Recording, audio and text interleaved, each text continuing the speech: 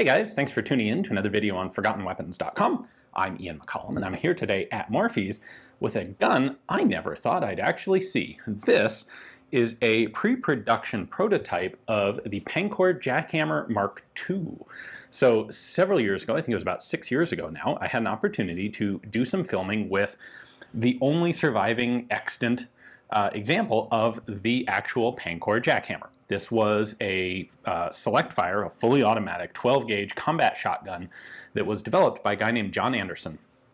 He had been a Korean War vet, he'd used combat shotguns, and he thought they were kind of inefficient. Like, they don't hold enough rounds, and, well, who doesn't want a full-auto combat shotgun firing number 4 buckshot? John Anderson certainly did, and so, by gum, he just built his own. And he built 3 working models of them. The first one he kept for himself, and that's the one that I filmed. I will, of course, link that video at the end of this one. So if you haven't seen the original functional, proper Pancor Jackhammer, you can check that out, full teardown and how it works. The other 2 that he made actually went to HP White for full-on military testing, and they actually did complete destructive testing on both guns.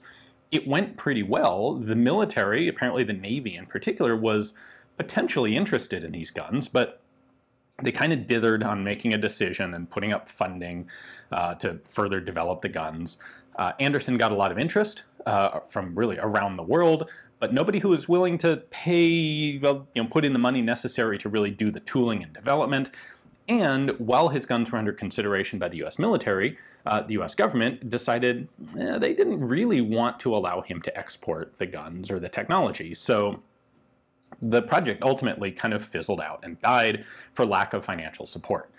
Before it did, though, Anderson recognized that there were some shortcomings in his original design, and he started working up a new pattern, an improved pattern. Lighten up some parts, more substantially, I think, strengthen up some of the other parts to make the gun more durable, more reliable.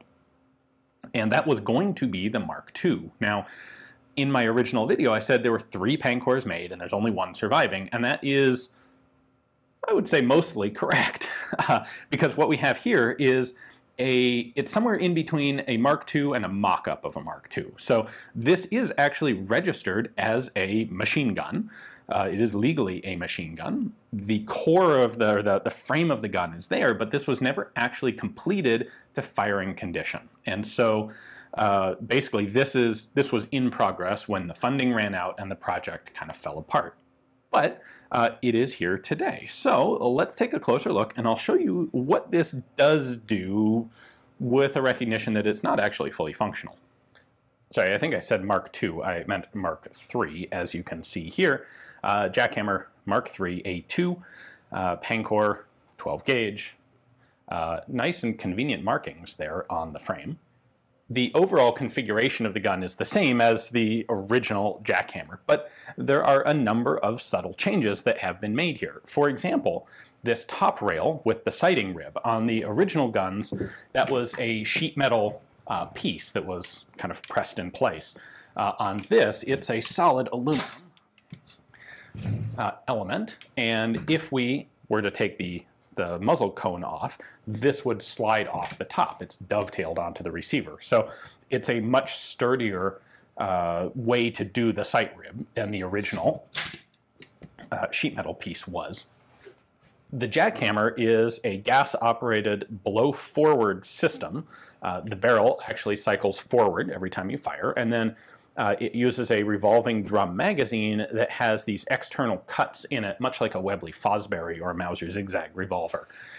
Now, this drum does not match the pattern of the drum on the functional gun, and I suspect that this one is not actually completed yet, because none of these cuts are angled, and they should either be connected to allow a control pin to run through the whole system, or they should be angled to work with a spring-loaded control pin, something like that. So I suspect the drum is not completely finished. In addition, a firing mechanism was never added into this. So down in here, we should have the actual striker or firing pin. On the functional gun, there's a little trigger-shaped handle back here that allows you to recock the gun if it doesn't fire for whatever reason. And that's never been installed. These 3 screws on the top don't actually do anything. If I pull one out here, They are just a little short stubby screw, and there's nothing down in there that they connect to. In fact, you can see that the threading is only long enough to, like, it threads into this piece and it doesn't actually connect to anything lower. We have the pump handle here, which also does not appear to be connected to anything yet. So if I pull this forward, we have an operating bar inside it. But as far as I can tell, that operating bar isn't connected to anything. Once again, I suspect if I could pull this off, which would require a wrench, then the pump handle could be removed off the front of the gun. There is a safety lever here, what is probably a safety lever, which also does not appear to have any function at the current time. It slides through to the other side. The trigger moves. And at the end of travel here, it is connected to this operating rod, but the trigger doesn't actually do anything there. Well, because of course at the back here, we don't have a firing mechanism for the trigger to interact with. The front of the pump handle has this spring catch on it that is, I suspect, a pump lock. Keep in mind that this is normally, the functional one is a semi or full auto gun, so you don't actually have to pump it for every shot. Instead, the pump handle acts like a charging handle, and so I suspect in order to, when it was complete, the idea was that in order to actually charge it, you have to depress this button to engage the handle, so that if you are putting forward pressure on the handle while actually shooting, you wouldn't cause a malfunction unless you're pushing that button. Got a couple of sling swivel studs for it, top and bottom there, as well as this rotating collar on the muzzle, which I believe is for a sling swivel. So it's still a pretty chunky, hefty gun. The original was 17.5 pounds. This is probably a little less, but not that much less. This is still made of a lot of pretty heavy-duty castings. Actually, neither I nor anybody I knew of had any idea that this gun existed when I filmed that last video. This came from actually John Anderson's widow, who had it.